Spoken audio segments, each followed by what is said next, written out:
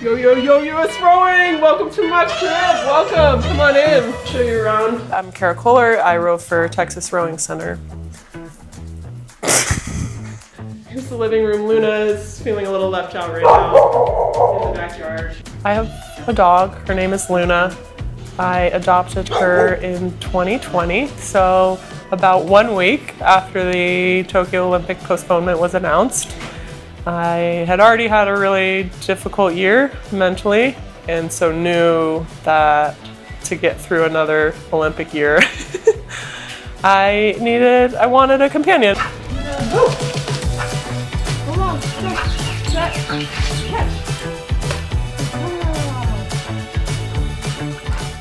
Yeah, we have very different skill sets, Luna and I, when it comes to athletics. So I'm definitely more of the endurance type, and she's a very fast twitch sprinter type. She can start and go very quickly, but she also peters out pretty quickly. Great agility. She can catch 9 out of 10 balls I lob to her. I've been rowing for, gosh, I guess like 12, 13 years now.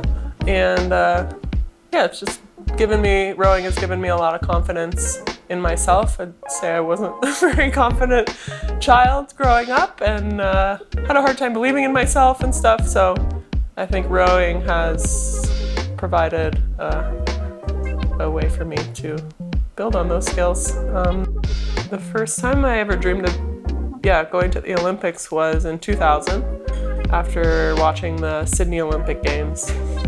So I would have been, nine years old, and I was very into swimming at the time. And then following those games, my dad bought the highlight VHS of all the swimming races. And so I would watch those over and over, like constantly during the summer before swim meets. They inspired me, and I thought what they were doing was really cool, and I wanted to be an elite athlete like that. So that's definitely what planted the seed.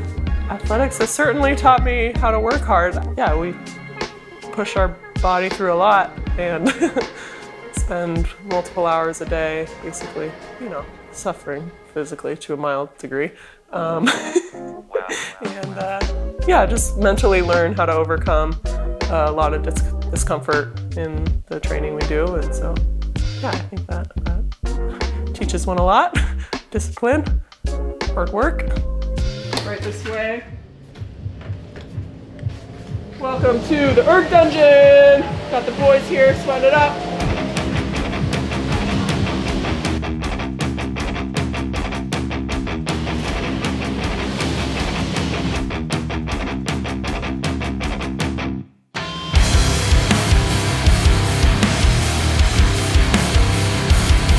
USA, you were born to rage, so come on.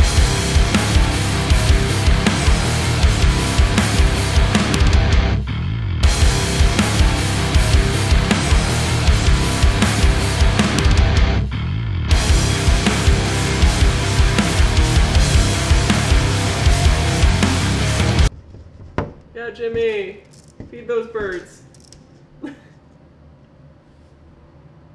We love birds.